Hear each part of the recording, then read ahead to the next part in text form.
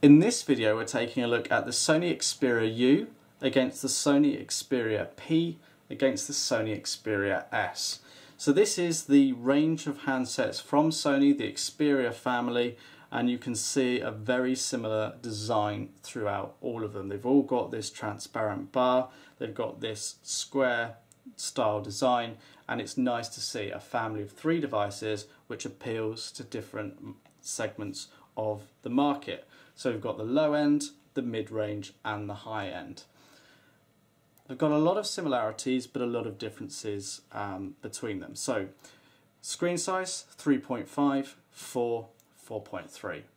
Processor 1 GHz dual core, 1 GHz dual core, 1.5 GHz dual core. So they're all very powerful phones in terms of processor. On board 4 GB of memory, 16 GB of memory, 32 GB.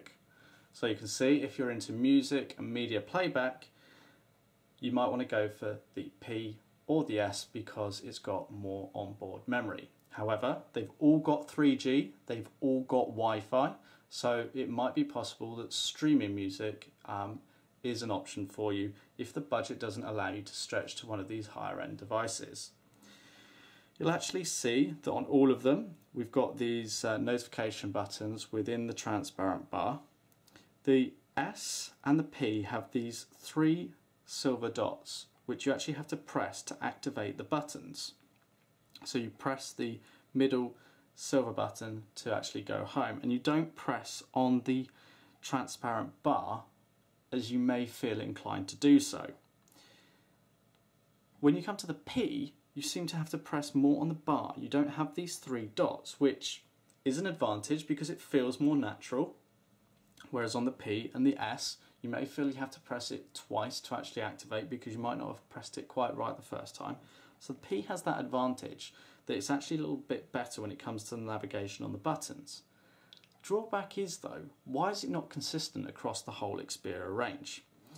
Taking a look at the devices from the back, they've all got cameras, but you've got a 5, an 8 and an 8, and I think aesthetically from the back, the U or the S looks better. The P just looks, I don't know, a bit funny. I don't like this sort of line that's running down between them and this sort of panelling here, but they're consistent. They're sort of flush back covers, and we've got the Sony logo and Xperia branding.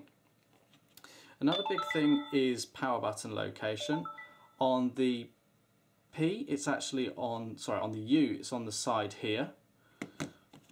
On the P, it's on the side here. On the S, it's at the top.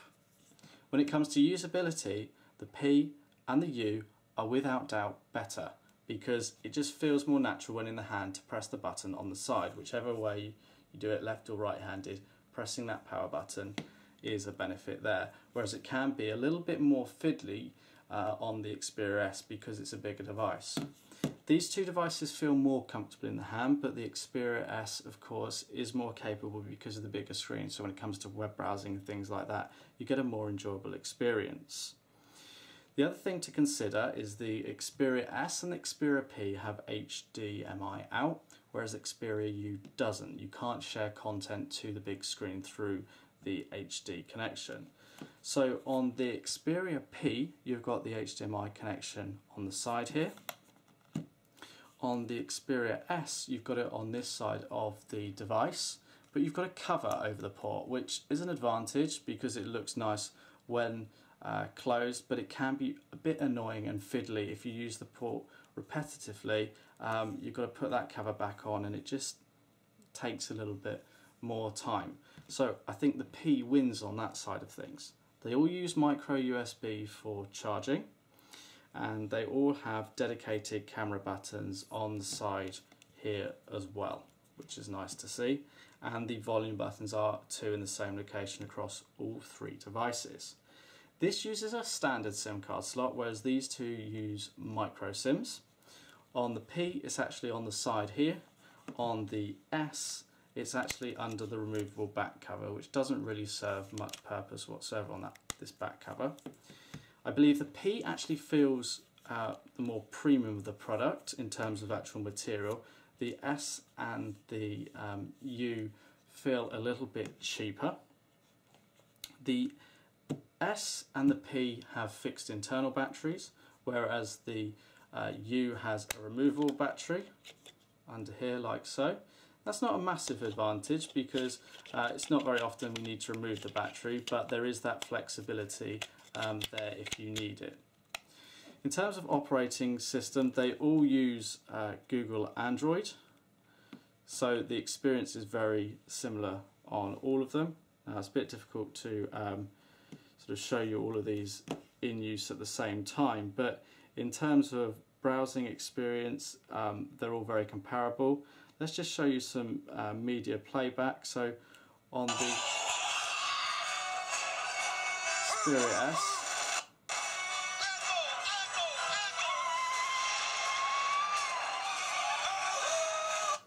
now I think this is the best when it comes to actual sound output, which is important. So playing back video footage, the sound sounds better. It's not so directional. On the Xperia P, you've got the one speaker on the side here, which when playing media, as I'll just show you now, the sound does sort of feel quite directional. It's something you get used to, but coming from the Xperia S as my daily phone to using the P, I found it a bit of a disappointment.